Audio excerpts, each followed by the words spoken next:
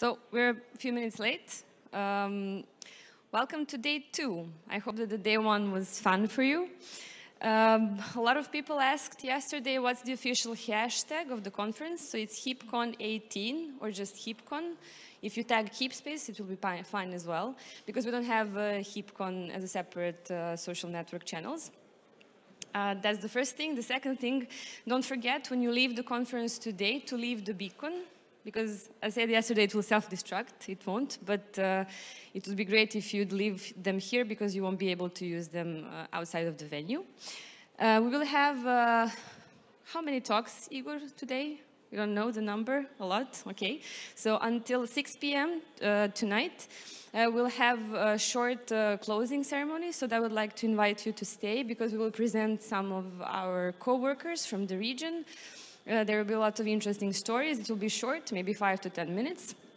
Then we have dinner, then it will be some music in the venue, so please stay if you have time.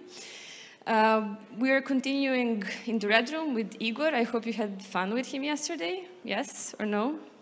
No? Igor, I'm sorry.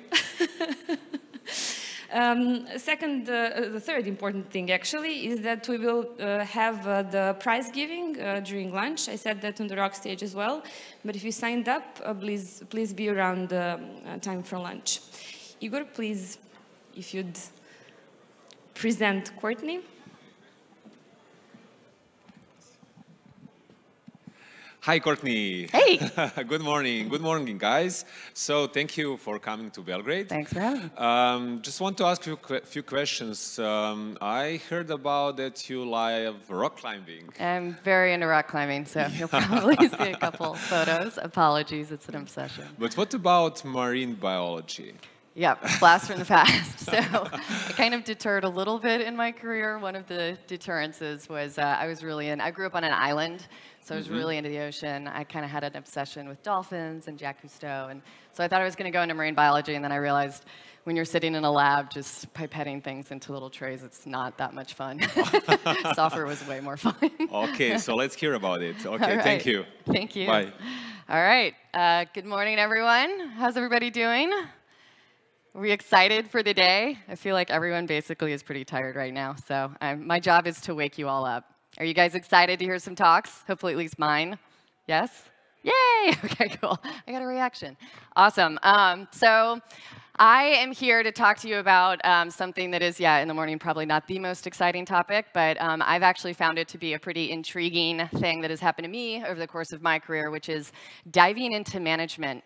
Really sort of the notion of not just developing software as an individual on a team, but really kind of starting to think about leading teams, leading people, having bigger and bigger impact. Management as a practice is really a force multiplier of every effort you do, and hence it's kind of required when you start to want to do bigger and bigger things in this world. So I'm going to talk a little bit about that, and real quick, brief introduction about myself. Who am I? My name is Courtney Hemphill. I am sort of coming to you via way of San Francisco and New York. I work for a company called Carbon 5. I am a partner in what we call a technical lead. So we have 5 offices in the United States. We're a consulting company. We get to work with all variety of crazy initiatives, and I'll talk a little bit about them in my presentation to give you kind of some context on the work that I've been involved in. But first, let's talk about management. So I'm, I've kind of grown a healthy disdain for management over the course of my time, mostly because I would see people that effectively kind of looked like this. No offense to those that have really nice suits and ties, but it was always this feeling of watching these people roam around these companies, and they were always in meetings, they were talking on the phone, and I was like, what exactly are you doing? What is your output? What are you creating? And one thing I always loved about software was I could sit down and I could sit at a keyboard and I could produce something that I felt was valuable to someone in this world. I could see them use that software, I could see them respond to that software, I could see myself break that software and fix it, and it just felt like I had this dramatic impact. I could have agency, I could have autonomy, I could produce things that people loved, and I could learn from that. And I didn't really understand what these other people were doing. What exactly are you doing in those meetings? What are all those calls for? And I just really didn't have a concept for it until I started working on larger and larger teams. And what I started to recognize was, as much as it is really fun to be able to travel the world and sit down and code and still make a living, which is great, in order to make a bigger impact on this world, in order to kind of grow as really a coder, you have to work with other people. You learn from them. You recognize that you can create bigger platforms, bigger software products. And you really need to be able to collaborate with them. And in order to collaborate, you have to do this thing, which is effectively management. So why do we manage? We manage because we can have greater impact. It is the force multiplier of our efforts. So when you learn how to be a great manager, you basically are able to amplify the work that you do in greater and greater ways. And it really becomes its own practice. You really can kind of learn wonderful skills in order to manage better. And this is something that I'm going to try to impart today. There's some skills that I have learned over time, and I'd like to share some of those. They were specifically helpful for me. I hope they're helpful for you. But this is a little bit about my career. So I think I'm one behind.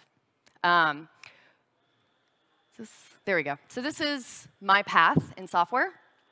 I started out, I did not graduate with computer science degree. As you heard, I had a detour. So I graduated in biology.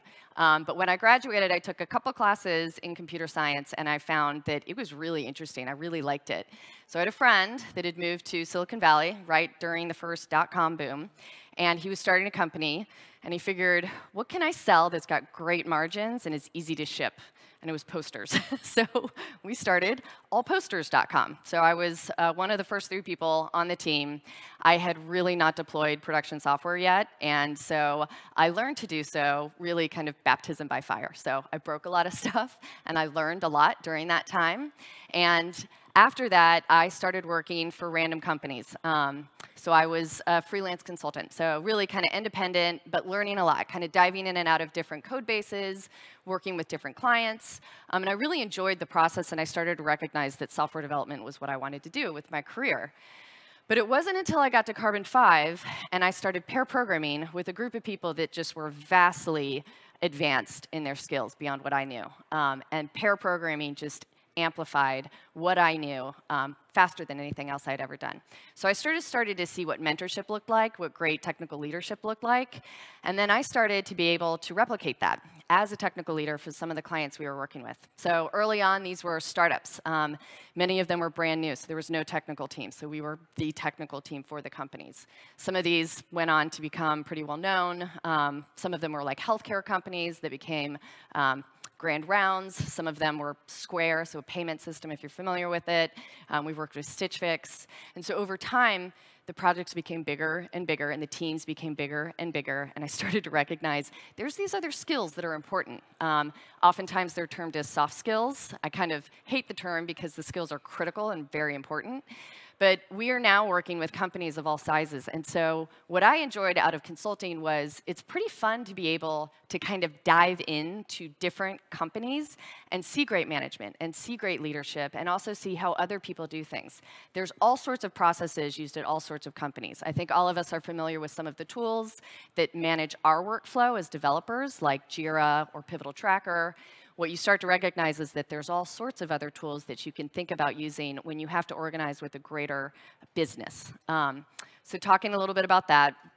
And I kind of said this before, but truly, great general management is what makes all of our lives easier. It's what makes the work that we do see the light of day and either become successful or not.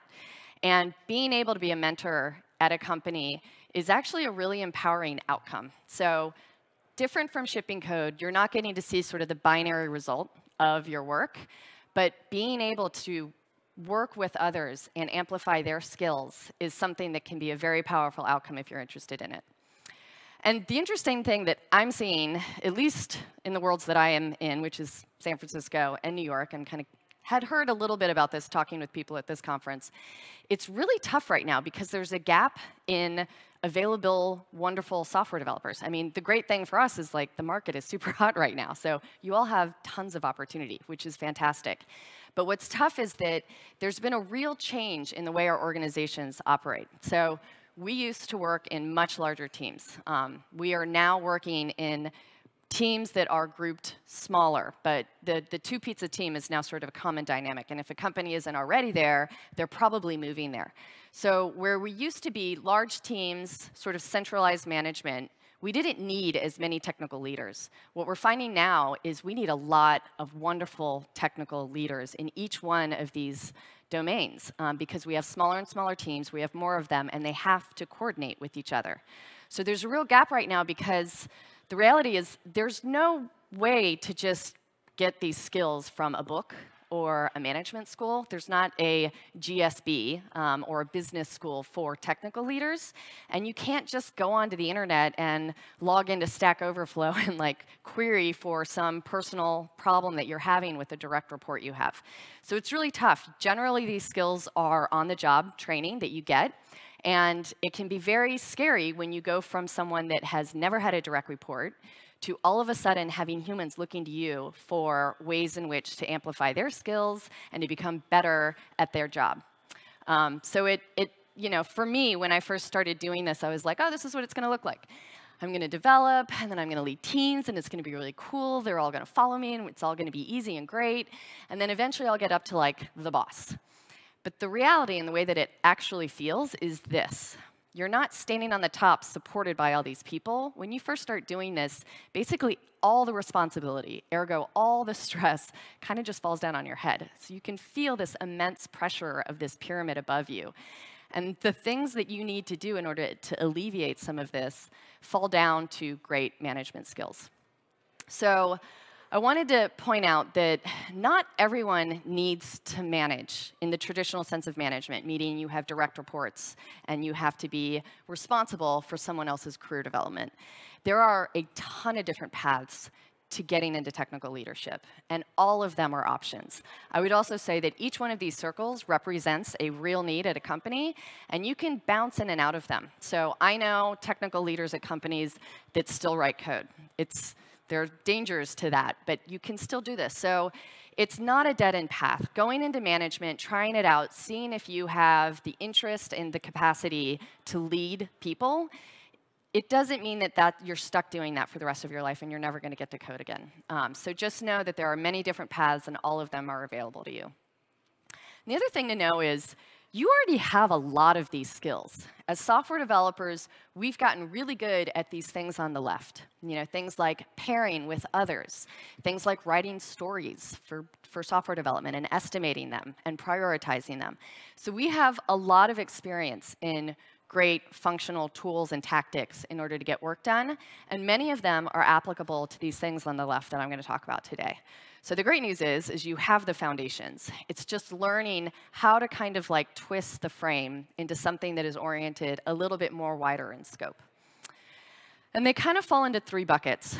And the first one is pretty important, communication. Clear, concise communication with others makes work go faster, it's more efficient, and generally you're going to be able to move initiatives forward better if you can clearly communicate what the needs are.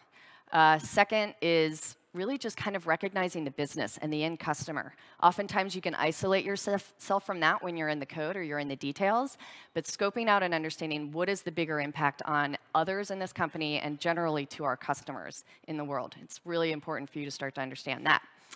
And then finally, this notion of mentorship or leadership or authenticity.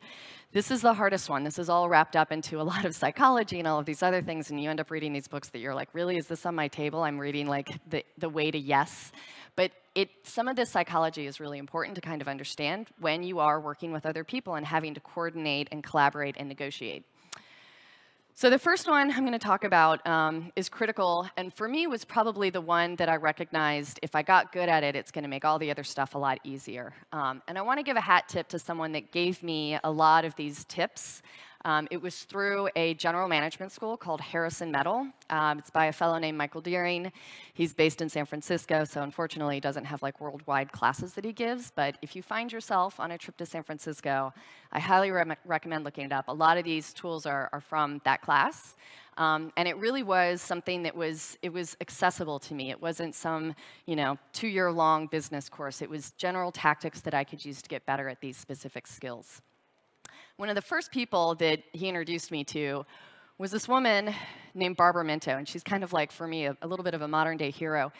She was the first woman that graduated from the Harvard Business School class. So at that time, Harvard Business School was all male, and even for this first class, they sort of kept the women separate, and the women had to go across the bridge, across the river to even get to the school. So she was part of the first graduating class. She was also the first woman at McKinsey, and that's where she developed this notion of the pyramid principle. So as a developer, it's really nice to have patterns of thinking when you're working through complex projects. And you can kind of do a similar thing when you have complicated messages to deliver. And so as technical leaders in an organization, the kind of messaging that you have to deliver is really complicated for those that aren't technical. And so understanding the best ways to communicate your message in order to state your solution to a problem or a decision that your team has made that you need the business to buy into, whether or not you're replatforming to cloud to save money, whether you are going to a different language stack, whether you're doing a rewrite somewhere, being able, you're going to be in the details and know all of it. If you throw all those details out first, you're going to lose everyone in the room. So her philosophy is get to the point fast. So state the decision and then outline the detailed arguments underneath it. So these are ways for you to clearly articulate the decision that you need to have made and then the details to support your argument. Another thing that she comes up with, and I use this a lot for like emails, is situation, complication, question, and answer. So the theory for this is, again, clearly state the situation in a way that is accessible to all and is a kind of clear statement of fact. So everyone can get behind it because you're kind of just stating the reality. This is the situation we're in. Correct? Everyone agree? And then you state the complication as you see it from your point of view. So introducing, again, some information that is details that might augment that situation and or show the complication. Usually what happens after those two things are presented is a rhetorical question comes. So sometimes you can state it and write it in the email. Sometimes it's just obvious given what you've already said. But it clearly allows people to understand what you're trying to get to and provide an answer or at least give an opinion. Or you can present your own answer. So this is just a nice systematic way to be able to go through making a clear argument, particularly when you are in some heavy-duty details that not a lot of other folks within an organization can buy into or understand immediately. So another form of communication is feedback.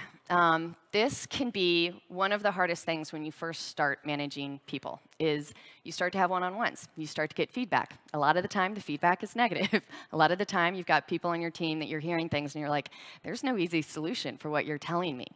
And you can get into a place where it's really frustrating, but you don't want to be frustrated with the people that effectively are there to do the work, right? Your role, now that you are managing bigger teams, is not necessarily to do the specific work.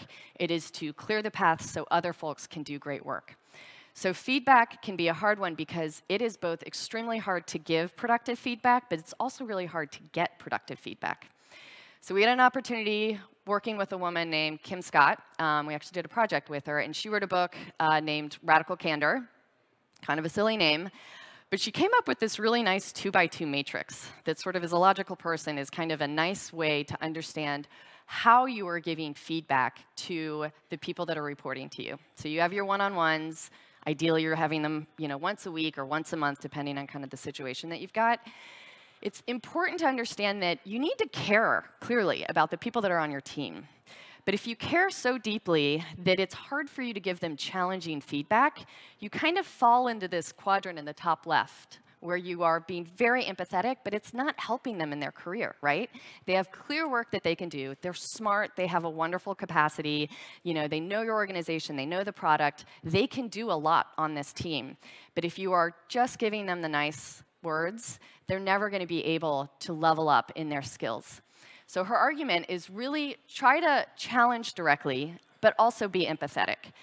Oftentimes, what I see most, honestly, is when management gets taxed by a deadline that's coming up. There is a date, there's a lot of work to be done, people are kind of going crazy, and you are stressed because ultimately you are responsible for the delivery of this thing. But what ends up happening is that you start challenging directly everyone on your team, and you lose empathy for the position that they're in, which is very similar to the position you're in. They're stressed, right? They know just as well as you do that there's a tight deadline coming up. So you can wind up in this obnoxiously aggressive category, and you really got to help yourself steer back, particularly in those situations, to keep your team motivated to continually work towards this deliverable that you have. So for me, this has been a nice framework, and it's also sort of important to note that you kind of have your own perception about how you're giving feedback. Oftentimes, the people that are reporting to you have a really different perception about how they're hearing your feedback. So calibrating against how they're hearing it can be a really helpful thing as well. So sort of checking into them, how's the feedback that I'm giving you, and kind of putting it against these quadrants is an important check to make. And then retrospectives. How many folks here run these on their teams? Do fictional reflections? Awesome. OK, that's a pretty good set of the room. I personally feel and have had feedback from others that this is one of the power tools in your chest for management. Every single week, getting a calibration on your team's temperature, how are things going, what went wrong, how might we fix it. You know, it's sort of continual postmortems happening. Oftentimes, though, we've been in a situation where a team can just consistently be struggling with interpersonal dynamics, struggling with understanding of what it is, why are we even doing this? This doesn't make sense to me. So what we found is, like, it's nice to scope out at certain milestones in the project and kind of understand how does this whole team reflect against the work that we're actually trying to do. So I don't know if anyone here is familiar with Daniel Pink's Drive, the book. It's really this notion of being able to understand your purpose, having autonomy and agency are the things that drive people to do great work. And so part of what this is something that we created called the Product Dartboard. It's free, it's online, it's productdartboard.com. But it's a way to sit down with your team and say, are we all aligned on the product that we're trying to build? Do we feel that we are all debating and deciding well together? Do we feel like we understand why we're doing the work that we're doing? And what you'll find is that there's some interesting results that happen. So everyone completes this independently, and when you get the results at the end, you can kind of start to see that there might be sort of large deltas between some people's perceptions of how they are on these dimensions and other people's. And when there's very big differences between the team, it sort of shows that there's a little bit of work to be done. So these can be around things like roles and responsibilities. If people are sort of clobbering each other because everyone sort of thinks that their responsibilities are overlapping, if you can clear that up, oftentimes that sort of unlocks the team to be working a little bit better together. All right, so moving into the next one, this is really around business results. So we all understand that the business needs to be successful, but sometimes we can kind of lose sight of that because we're in the details. So really being able to scope out and recognize that at the end of the day, you are doing this for an end customer. Maybe this end customer is internal because you're developing internal APIs. You still have a developer out there somewhere that is using your API. So some of the things that I've been interested in either developing for Carbon 5, but also we've done this with some of our clients, are goals. So Andy Grove was one of the founders of Intel. Amazing human, has come up with some really great ways to think about management. And one of the ways was something called OKRs, which stands for Objectives and Key Results. So this is a way to kind of frame, when you've got lots of different people doing lots of different things, how all of them can align to make sure you're moving in the same direction. If you've got a bunch of people on a boat and everybody's paddling in a different direction, you're going to be kind of not going anywhere. So John Doerr worked for Andy Grove, and he brought these to Google. Google tends to just filter everything out into the valley. So you see a lot of companies that are using these now. And you know, they're basically a way, he's got a great quote, and it's around this notion of being able to kind of minimize your work you're doing to only do the stuff that really matters. He says, the art of management lies in the capacity to select from the many activities of seemingly comparable significance, the one or two or three that provide leverage well beyond the others and concentrate on them. So it's a really good piece of advice, particularly when all of us have this all the time. You're just doing a lot of stuff. So here's a couple things to think about when you're looking at objectives and key results. One, try to make them first at the company level, then at the group level, then at the individual level. We found that doing this in one-on-ones can be really helpful for finding out where people want to develop their skills in their career. So having independent goals can be really helpful for individuals that are reporting to you. Also, generally, objectives should be pretty ambitious. So they say kind of set them beyond what you think is possible, around to the 70% point. This is just to ensure that you're not kind of like sandbagging yourself and getting everything in. Another thing, not too many, so Andy Grove's prior point. And then make sure they're time-bound. So don't have them be like a year long. This is sort of the same thing as agile development, right? Keep them short, show that you've got results, and then get to the next one. And then one of the gotchas, actually two gotchas, never tie them to bonus or comp. So particularly with individuals, if they're not hitting their objectives, it doesn't necessarily not mean that they're not valuable to the company. So, and the other thing is, software developers are so smart. All of you here are incredibly bright. You'll just gamify the system if you know this is tagged to comp or salary. And then finally, in terms of the ambitious thing, I see this happen a lot of like bigger companies. Oftentimes, making something ambitious means that the quality will go down if everyone is just going for this goal of a release that is highly ambitious. So your quality will suffer if all you're thinking about is that final goal. So always keep into consideration achieving those goals, but keeping and maintaining sustainable quality. So we have found that you're going to work with all kinds of developers in your career. Some of them are going to be unbelievably bright and super academic, and they're capable of doing research and coming up with solutions for really, really tricky things. At the end of the day, though, when we're delivering software as a team, you have to be thinking about your customer. So hiring and balancing out the developers on your team to understand the customer and have empathy for the customer is really important. Otherwise, you can kind of get in these twirls of trying to find the best solution for the problem when truly the simple solution for the problem is what the customer really wants. So some things to keep in mind. There's really an understanding objective in most companies now for developers to own their code end to end. And part of that is to understand when you're releasing a feature into production that you are understanding the results of that release. So really monitoring it from the moment that you start development on it all the way to releasing it. So test your code.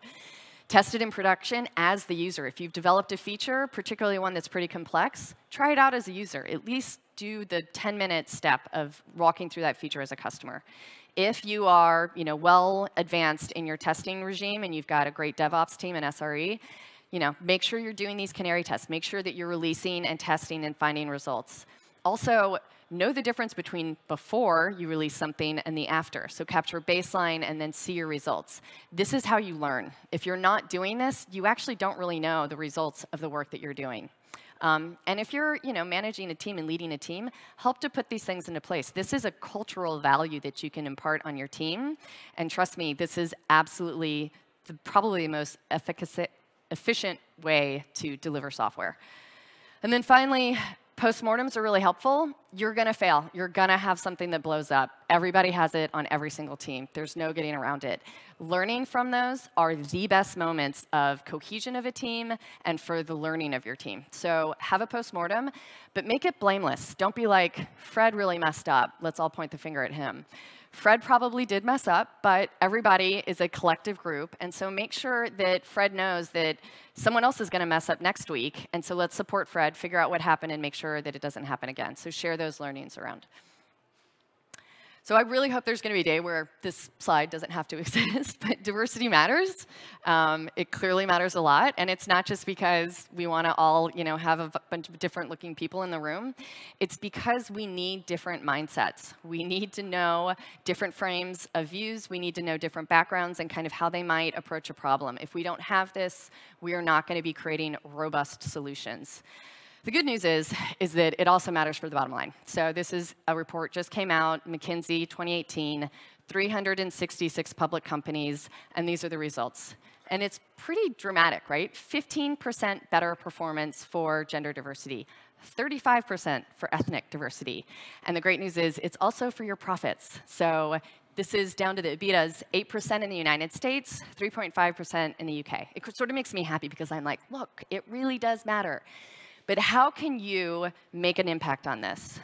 One of the things to consider is we all have biases. we evolved to have biases. It was very important for us when we were going through evolution to have systems thinking that was very snap response, so that when we were getting inputs of all sorts of data to our brains, the sun is shining, the trees are blowing, there's a tiger in the woods running at me, we need a snap response to run. So that's systems one, and we need biases so that we can clearly get through all of those inputs quickly.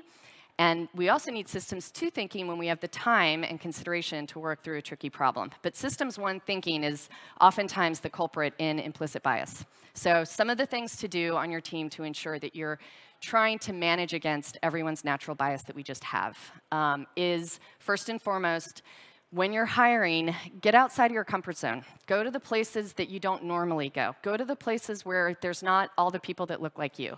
So step outside, go to meetups that you might not normally go to. Don't always go to meetups at night because people that are parents are not going to be there. So the pipeline problem is a problem, but it just means you need to take extra effort to hire a more diverse candidate by going to places so you're opening up the wide universe of potential candidates.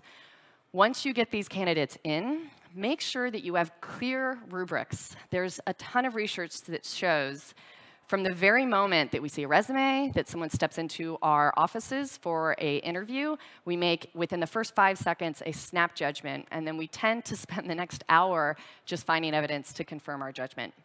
So try not to do that by having very clear qualifications for a candidate that are applicable to the job so that you can compare candidate one and candidate two equitably. And then also use this for career progression within the company so that people know what's the difference from mid-level developer level 1 to developer level 2. So people understand what they need to do to progress. Also, this is something that has helped me in my career. I always was very vocal about what I wanted to learn and what I wanted to do. So people would find these stretch projects. So something that had, things that I hadn't done before, but I had a group of people around that I could ask questions of. Those stretch projects allow my skill set to grow dramatically. So identify people and what they want to do and find stretch projects for them. And then finally, create an inclusive environment. So ensure that you have a space where people that are brand new mothers, they have a room to go to breastfeed. They have a place that they can go to find quiet time. Also, make sure the actual physical environment, meaning the art that's on the walls, it's not that it is inclusive. It's inclusive of people's different backgrounds and religions and all of these things. Celebrate everything that people come from. So let people bring their culture, their backgrounds into that space so that everyone can have a sense of belonging there. This will definitely help with attrition. Making people feel like they actually belong in a space is very important to keep them in that space. So this is the hardest one. This is one that typically is associated to leadership. Motivation is...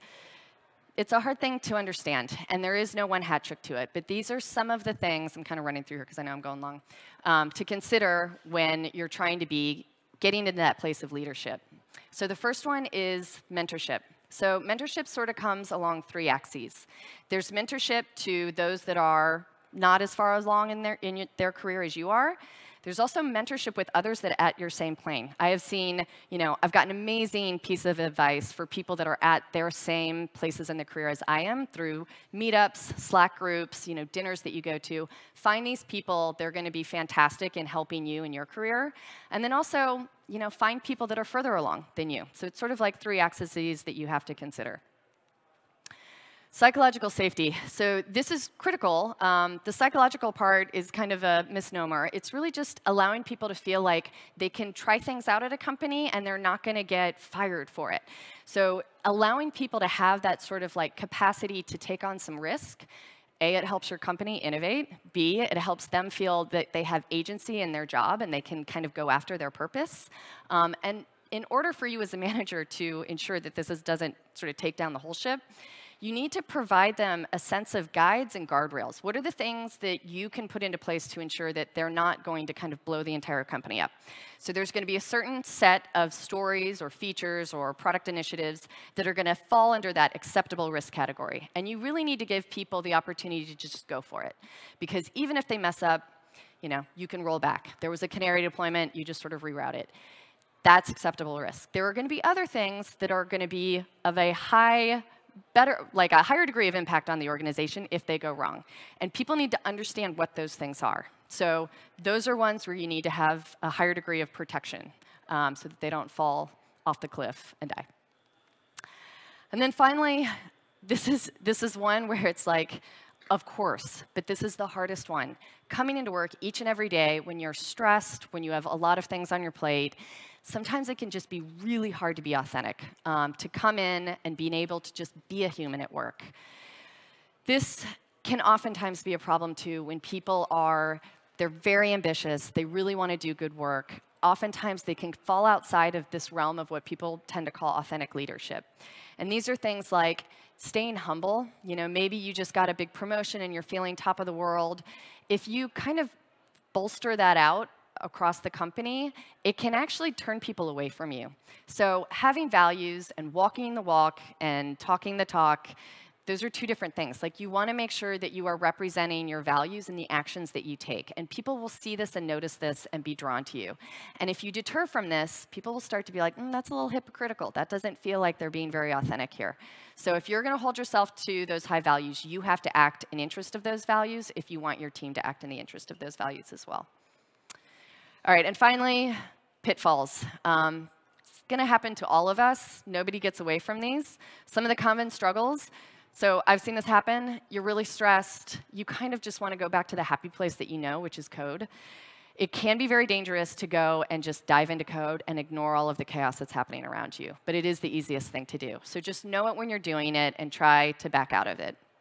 Also, getting caught in the complexity. So a lot of the time, it gets really exciting. There's some big thing happening. You talk to someone in your mentorship circle that said, oh, yeah, I just tried out, this new reactive programming thing. You should totally try it. And so you go and you present it, and it's going to cost a lot to the organization. Make sure that you're understanding the complexity that you're bringing in. And also, don't go running, chasing the shiny, pretty technical things. Make sure that they make sense for the team and for the business. And then finally, this is sort of back to the last slide, just understand that ego is a thing, right? You are always bringing yourself, your id, your ego, to the organization. Don't come with a bunch of pet agendas. Do your best to not be condescending. And understand more than anything that your ability to work with others in the company is probably going to make your job easier and is the best opportunity to advance in your career. So final thoughts to leave you with. Management is the opportunity to help people become better people. Practice in that way. It's a magnificent profession. So it's not for everyone. It's not the only path. But if you're interested in it, it is a wonderful way to work. It's a wonderful outcome to see when more and more people are getting excited about the work that they do. So thank you so much. I would love to get your feedback on the talk. I'm sorry I went a little over. I'll have these slides online, so if you're interested in any of these tools and techniques and whatnot, either come find me at the conference, or you can go to my Twitter at Hemphill, and I'll post the slides afterwards. Thank you all so much. Enjoy the rest of the day.